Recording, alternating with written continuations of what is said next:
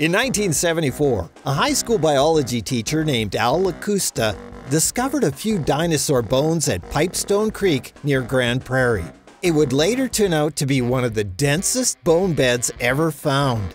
So far, 37 Pachyrhinosaurus lakustai dinosaurs have been uncovered, but it's believed there could be hundreds or even thousands more. Pachyrhinosaurus lakustai is not found anywhere else in the world yet. Jackson is working in the lab at the Philip J. Currie Dinosaur Museum in Wembley, Alberta, a 20-minute drive west of Grande Prairie.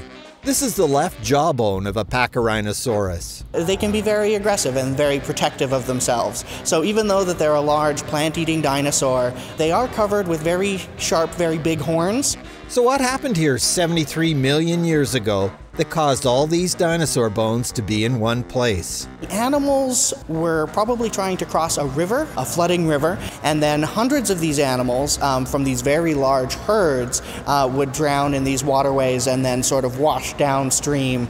That major event drew a crowd of other dinosaurs. When these animals died, they would have formed basically a smorgasbord for the meat eaters at that time. Teeth have been found at Pipestone for meat eaters like the Albertosaurus, a cousin of T-Rex, and Boryanicus, a raptor-like dinosaur.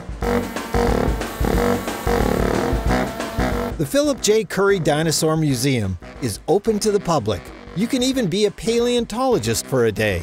Find out more at dinomuseum.ca. Friday Fun Facts is brought to you by RPAP, Alberta's Rural Health Professions Action Plan, keeping healthcare close to home.